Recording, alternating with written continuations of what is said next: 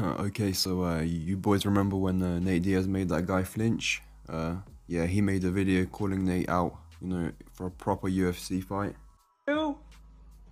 Nate Diaz, you a bona fide punk. Nigga, you see me, I wasn't even paying attention. You try to catch me off guard. You had the police and the security guards with you. I'm in the gym training right now for your weak ass. So when I see you, I'm knocking you the fuck out. Dana White, sign me for one fight. That's all I need. I'll fight his ass for free.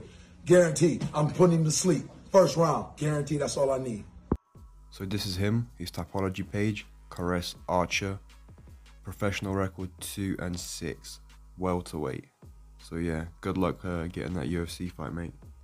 So his last fight was a couple months ago, a bare knuckle fight, of course. He's also fought Chaos Williams before, which he got knocked out.